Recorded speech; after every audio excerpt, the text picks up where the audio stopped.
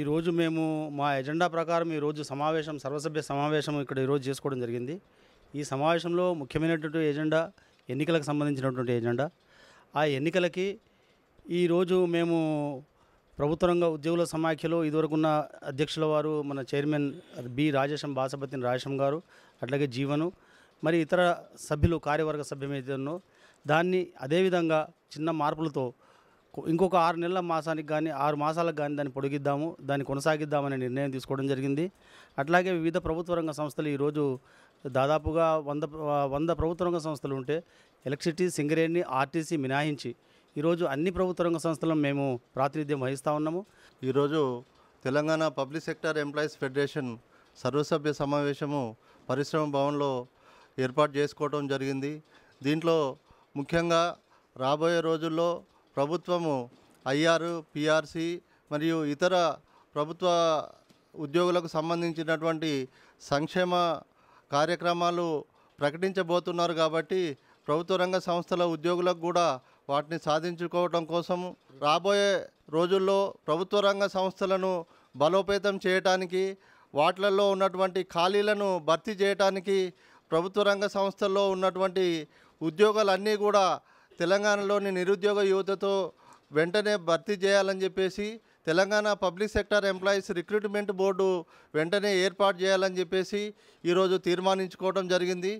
ఉద్యోగుల సమైక్య సర్వసభ్య సమావేశానికి అందరూ ఇచ్చేసి వారి యొక్క కార్పొరేషన్లలో ఉన్నటువంటి సమస్యలు వాటిని పూర్తి స్థాయిలో ఇక్కడ వివరించడం జరిగింది.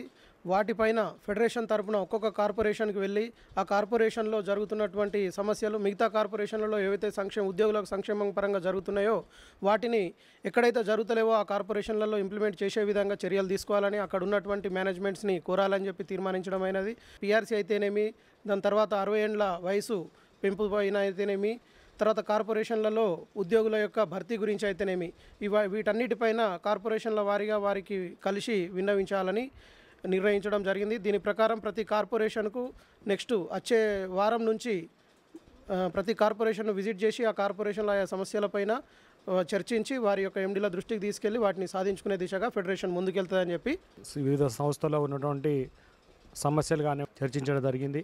చర్చించి భవిష్యత్తు కార్యక్రమంలో ఐక్యతతో ఉండి ప్రభుత్వంతో సామరస్యంగా మరి అవసరం వస్తే పోరాటానికి కూడా సిద్ధంగా ఉండి మా సమస్యలను పరిష్కరిస్తామని తీర్మానం చేయడం జరిగింది. వైద్య గీతారాణి నా పేరు. నేను ఇక్కడ మన ఫెడరేషన్లో ట్రెజరర్గా చేస్తాను. ఈ ఈసీ మీటింగ్ జరిగింది ఏంటంటే మళ్ళీ ఒక 6 నెలలు పొడిగించడానికి పెట్టుకున్న మీటింగ్ ఇది. అందరికీ పిఆర్సీ, ఐఆర్ తొందరగా ప్రకటించాలని కోరుకుంటున్నాను. మన ముఖ్యమంత్రి గారు ఏది బంగారు తెలంగాణ నిర్మించాలని కోరుకుంటున్నాడో ఫస్ట్ మన ఉద్యోగులందరికీ బంగారంగా పిఆర్సీని ఇవ్వాలని, అట్లానే రిటైర్మెంట్ వయసును పెంపొందించాలని కోరుకుంటున్నాం. ఇక్కడ మా సమావేశంలో జరిగిన వాటన్నిటికీ నేను ఏకీభవిస్తున్నాను. నేను ఆయిల్ ఫెడ్లో చేస్తాను.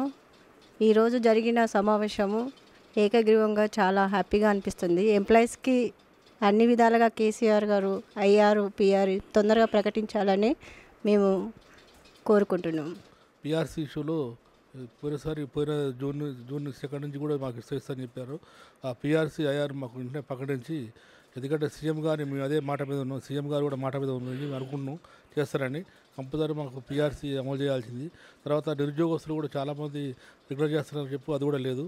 ఇవాళ సర్వసభ్య సమావేశానికి వచ్చినటువంటి సందర్భంగా అన్నీ కూడా ఏకగ్రీవ తీర్మానాలు జరిగినాయి. ఆ తీర్మానాన్ని అన్నీ ఆమోదించబడ్డాయి. దానికి ఏంటంటే ప్రతి కార్పొరేషన్కు దాన్ని బలోపేతం చేయాలి, దానికి ఉన్నటువంటి హంగులు ఏవైతే ఉన్నాయో అవన్నీ కూడా తీర్చిదిద్దాలి. బంగారు తెలంగాణ కావాలి అని కేసీఆర్ గారి కోరిక ఉన్నది కనుక మేమందరం కూడా సహకరించడానికి సర్వసన్నద్ధమై ఈ సమావేశంలో తీర్మానం చేయడం జరిగింది. దానికి తోడు పిఆర్సీ పెండింగ్ ఉంది కనుక అది కూడా ఇచ్చి ఈ ఎంప్లాయీస్ నుండి అభినందనలు తెలియజేస్తారు అందరూ కూడా తీసుకున్న తర్వాత. కాబట్టి అతి త్వరగా రిలీజ్ చేయాలి అనేసి మా యొక్క విన్నపం. పబ్లిక్ రంగ సంస్థ సంబంధించిన కార్పొరేషన్లో రిక్రూట్మెంట్ చేపట్టాలని, పిఆర్సీ కోసం అందరూ ఎంప్లాయీస్ ఎదురు చూస్తారు కాబట్టి త్వరగా ఇచ్చి కేసీఆర్ యొక్క సదుద్దేశాన్ని చాటాలని కోరుకుంటున్నాను. ప్రభుత్వ రంగ సంస్థల పాత్ర రెగ్యులర్ డిపార్ట్మెంట్ కంటే ఎక్కువ ఉన్నాయి. ప్రతి దాంట్లో మా భాగస్వామి లేనిది డెవలప్మెంట్ జరగట్లేదు. కావున దయచేసి ముఖ్యమంత్రి గారు వేరే రెగ్యులర్ డిపార్ట్మెంట్తో సహా మాకు కూడా అన్ని విధాల బెనిఫిట్స్ ఇవ్వగలరని ప్రార్థించారు. మిగతా పబ్లిక్ సెక్టార్ని బలోపేతం చేసుకుంటా కేసీఆర్ బంగారు తెలంగాణలో మేము కూడా భాగస్వాములు కావాలని, కేసీఆర్ మమ్మల్ని కూడా గురించి చూసుకుంటా, ప్లస్ ఎంప్లాయీస్ అందరికీ పీఆర్సీ ఇచ్చేసి పబ్లిక్ సెక్టర్ని కూడా గవర్నమెంట్ ఎంప్లాయీస్ లెక్క చూడాలని, గవర్నమెంట్ స్కీమ్స్ ఉన్నాయి అవన్నీ మా ద్వారా చేసి పబ్లిక్ సెక్టర్ని బలోపేతం చేయాలని గవర్నమెంట్ని వినియోగించుకుంటున్నాము. పబ్లిక్ సెక్టార్ ఎంప్లాయీస్ ఫెడరేషన్ సమావేశంలో ఏకీకృత తీర్మానం చేయడం జరిగింది. గతంలో ఉన్న చైర్మన్ గారు మరి 6 నెలలు కొనసాగిస్తారని. ఈ సందర్భంగా ముఖ్యమంత్రి గారికి మా విన్నపం ఏంటంటే, బంగారు తెలంగాణలో ప్రతి కార్పొరేషన్ ప్రజలకు సేవలు అందిస్తుంది కాబట్టి, మరియు స్టాఫు రిటైర్మెంట్ అయినా కానీ పని భారం ఒకరు 3-4 పని భారం మీద వేసుకొని కూడా బంగారు తెలంగాణకు సహాయ సహకారం అందిస్తున్నారు. కాబట్టి కార్మికుల యొక్క ఇది వారి యొక్క పిఆర్సీ కూడా వారు మన్నించి వాళ్ళ యొక్క ధైర్యాన్ని నింపి వాళ్ళు ఇంకా ముందుకు సాగి బంగారు తెలంగాణలో పాలు పంచుకోవాలంటే ముఖ్యమంత్రి గారు పెద్ద మనసుతో పిఆర్సీ ప్రభుత్వ ప్యూర్ డిపార్ట్మెంట్కి ఎలా ఇస్తారో కార్పొరేషన్స్ కూడా అలా వర్తింపజేసి ఇవ్వాలని కోరుకుంటున్నాను. ఈరోజు ప్రభుత్వం చేపట్టే ఏ సంక్షేమ కార్యక్రమాన్నైనా ప్రభుత్వ ఉద్యోగులతో పాటు సమానంగా ప్రభుత్వ రంగ సంస్థ ఉద్యోగులు కూడా కృషి చేస్తున్నారు. గౌరవ ముఖ్యమంత్రి కేసీఆర్ని కోరేది ఏంటంటే, మీరు ఏదైతే బంగారు తెలంగాణ సాధిస్తూ ఉంటున్నారో ఆ బంగారు తెలంగాణలో మేము కూడా కీలకమైన పాత్ర పోషిస్తున్నాం.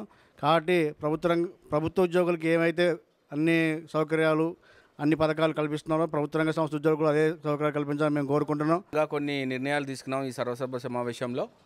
ఆ నిర్ణయాలు ముఖ్యంగా అధ్యక్షుల వారు public sector employees federation chairman గారు మరి ఒక 6 నెలలు ఇదే కమిటీని కంటిన్యూ చేయాలని తీర్మానం జరిగింది.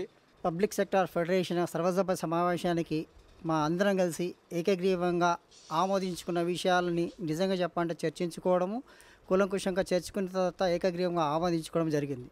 మొదట్లో పబ్లిక్ సెక్టార్ విషయం కాడికి వచ్చేసరికి మాత్రం గవర్నమెంట్ ప్రతి విషయంలో సహాయ సహకారాలు అందిస్తూ ప్రజలకు ఈ ప్రభుత్వ రంగ సంస్థలకించి సేవ చేస్తూ ఎంతో ముందు ఉంటుంది. అసలు ప్రభుత్వ రంగ సంస్థలు అంటేనే ప్రజలకు సేవలు చేయడంలో ముందున్న పాత్ర. అసలు ఇంతకుముందు గవర్నమెంట్ రకంగా సేవలు అందించేవాళ్ళు, కానీ ఇప్పుడు ప్రభుత్వ రంగ సంస్థల్ని ప్రోత్సహించేసి గవర్నమెంట్ కూడా ప్రభుత్వ రంగ సంస్థల చేతనే ప్రజలకు చాలా సేవ చేస్తూ ఉన్నారు. ఈ రకంగా చూస్తే మేము పోలీస్ హౌసింగ్ కార్పొరేషన్కి నుంచి ప్రెసిడెంట్గా ఉన్నాను.